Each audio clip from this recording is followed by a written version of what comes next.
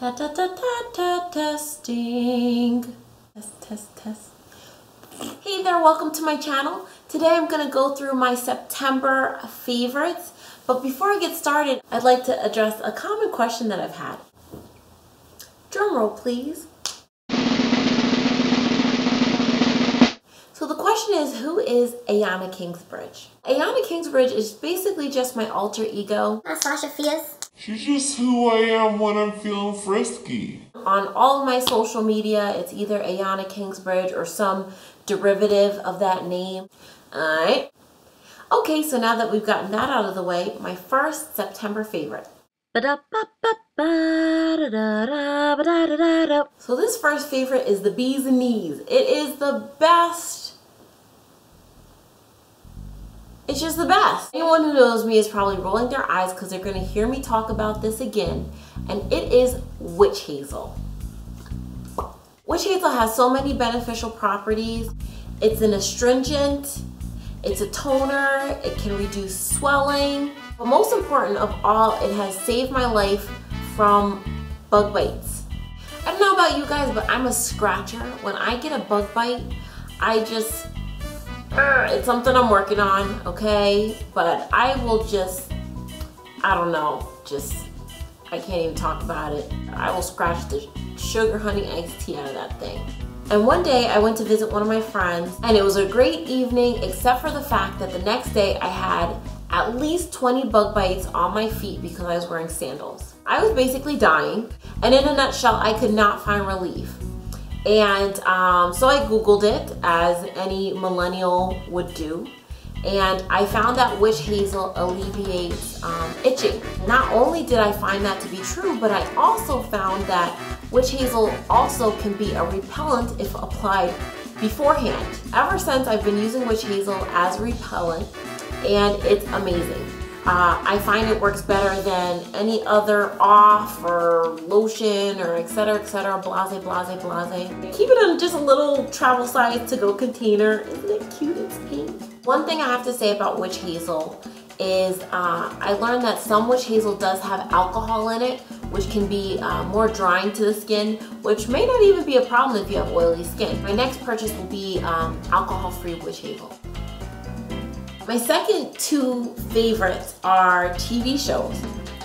I thought this would be appropriate since September is really the beginning of football season. At least I think it's the beginning of football season. Growing up, I wasn't really a TV watcher, but now, I don't know, there's something slightly luxurious about just curling up and watching a good show. Maybe with a glass of water or something else. I'm done talking like this. So the first show is The League. And for anyone who hasn't heard of The League, I believe it's on FX, but I actually watch it on Netflix. And what I love about Netflix, that should actually be a favorite now that I'm thinking about it. It's about a group of guys and Jenny who basically have a fantasy football league. I'm not a real sports person. I don't know a lot about football, but this show is just hilarious. It is crude humor, so if that's not your thing, then don't watch it. It's crude. It's stupid. It's so good. If you do like football, then what are you waiting for? What you waiting for? The second show I wanted to talk to you guys about is The Real Husbands of Hollywood. It's Kevin Hart. Enough said. Drops mic, walks out. Moving on. Another favorite that I have for September is Neutrogena face cleanser and makeup wipes. These I buy from Costco because it's that serious. You just really get off your makeup. I don't know what else to say. I wasn't able to use makeup wipes before I found these. My skin's fairly sensitive, so most makeup wipes I used before these will break out my face. I've been using the makeup wipes for a few years now. I feel like it really gets all the makeup off. What's new to me is the foaming cleanser. I use this now to go to bed, and it even says here that it is a makeup remover and cleanser in one for refreshingly clean skin.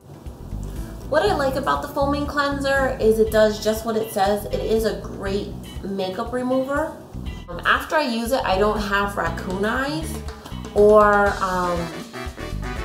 Yeah, it's like my makeup's really off, and when I wake up in the morning, I don't have the remnants of what I didn't wash off last night. So kudos to Neutrogena, my number one. I do have combination skin, and with the foaming cleanser, I do feel like I need a heavier, a thicker, more substantial moisturizer. So that's why it's great to use it at night for me.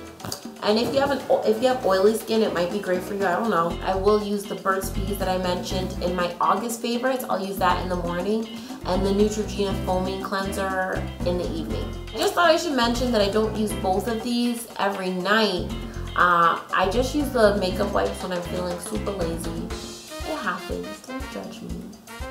And then I use the foaming cleanser when, you know, I'm a boss.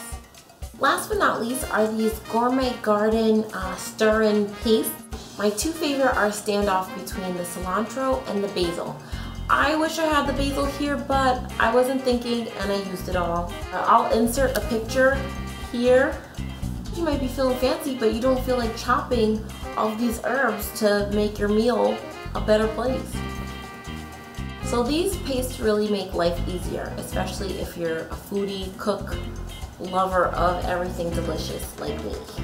Another positive thing is that these last a lot longer than herbs. Like, unless you grow them in your garden, cilantro or basil in the fridge will go bad, and these last for weeks.